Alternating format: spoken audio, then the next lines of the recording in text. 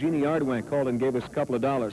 And Mike says that these are available. If you really want to be part of our telethon, these shirts are available in the lobby right here at Hotel Acadiana, so you can come by and pick one or several up for every member of the family. Huh? Right now, let's go. Have you done it yet, Gail? This much closer. Please don't sing. 100 people. If you don't start calling, those phones don't start ringing, I'm going to start singing. Now, we need you to call, please. 100 people, $2 pledges. Kirby Abear of Abbeville, he pledged $20. I guess he knew it was coming. This guy's getting mad, okay? He wants to, there it is. He wants to stay on the line. He's been doing nothing. Also from Lafayette, Kay Guillory, $5. 2330600. Lee, what do you have?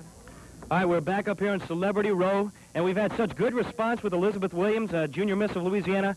She's had 4 or 5 pledges since we last got back. What's your number again, Liz? 233-1016.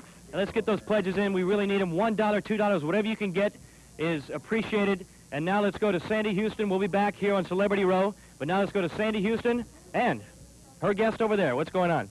Thank you, Lee. Well, unfortunately, not a lot. This man is still waiting for this phone to ring. Now, we need to have y'all call in with as much as you can give us at